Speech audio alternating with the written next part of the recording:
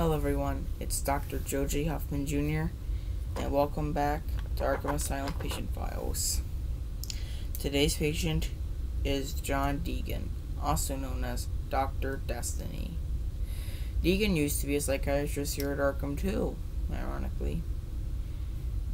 He was once a brilliant mind. No, he's just another resident here in Arkham. Damn, that would suck. Apparently, yeah, he uses his Opticon device as well as his mind to control dreams or bring them to life. And I have a feeling he can't be cured. Deep down, I think he uses all just empty husks of people. But enough of that. Let's get into his origins. As a kid, Deegan had a fascination for our mind, and even became a psychiatrist here at Arkham Asylum when he graduated from college. However, here he went insane from his schedule, and he became Dr. Destiny. And apparently, the League stopped him after he made gravity go all haywire.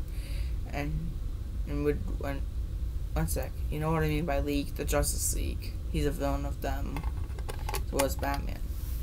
So anyways, he was sent here to Arkham, where secretly he made a Opticon, which he could use to control dreams and bring them to life if he wanted. And guess what? It actually worked.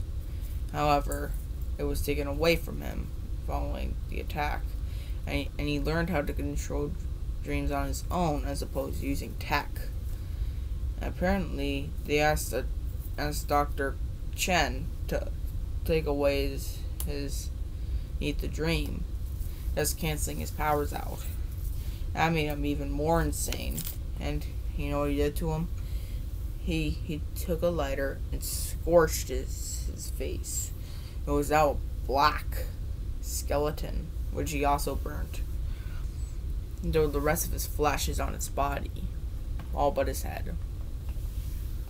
And he managed to get his Opticon, which he improved to look like the shape of a giant ruby, and used it to bring the Legionnaires' dreams to life.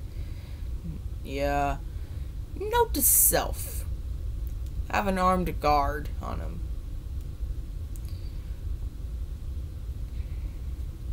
So anyways, that was the story of John Deegan, also known as Dr. Destiny.